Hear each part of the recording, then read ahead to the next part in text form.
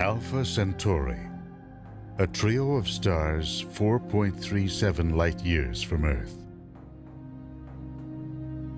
They are the Sun's nearest neighbors. There are now hints of something else in this system. A planet.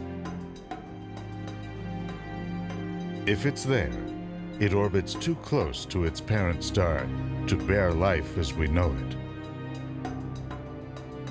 If we find other planets there, especially one resembling Earth, some say that will ignite an effort to build a vehicle powerful and speedy enough to get us there.